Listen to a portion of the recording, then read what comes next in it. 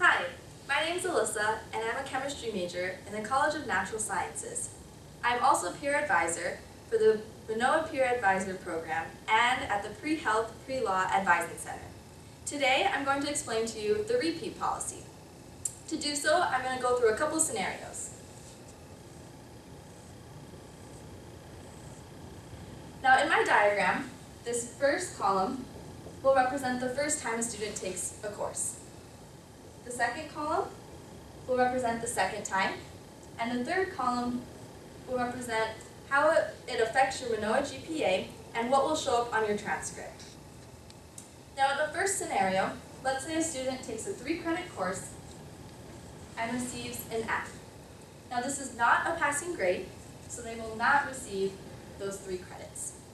They take the course again, study really hard, and receive an A. Now, with the repeat policy, there are 2 hard and fast rules.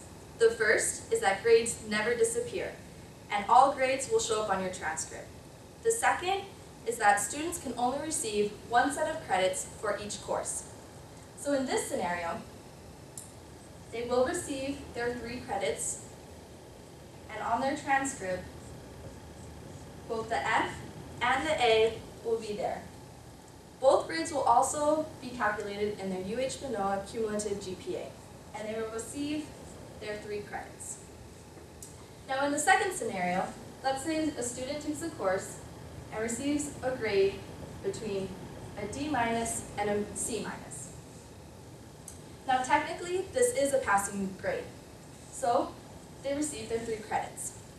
However, this grade may not meet certain requirements, such as their minor, certificate, major, or graduation requirements. So they take the course again, study really hard, and receive an A. Now, since they already received credit the first time they took it, they won't receive credit the second time.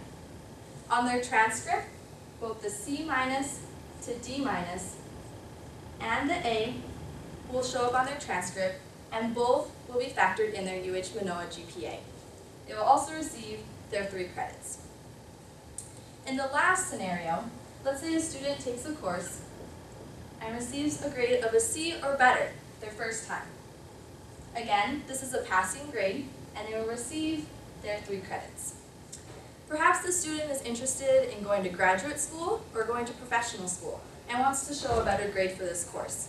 They decide to retake the course, they study really hard, and receive an A. Now again, since they received credit the first time they took the course, they will not receive credit the second time. Both the C and above and the A will show up on their transcript. However, in their UH Manoa GPA, only the C or better grade will be factored in their GPA. Thank you.